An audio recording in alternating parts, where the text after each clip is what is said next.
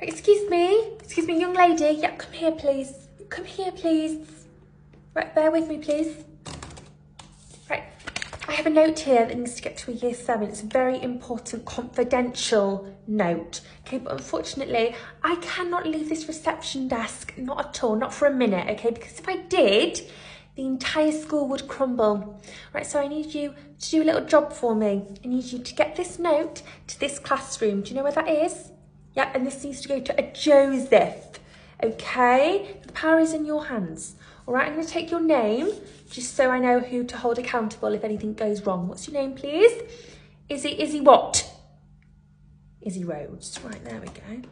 Okay, Izzy, if this note does not make it to Joseph, then you probably will be excluded. Okay, no pressure. So once you've handed it in to him, come back and tell me. All right, off you go then.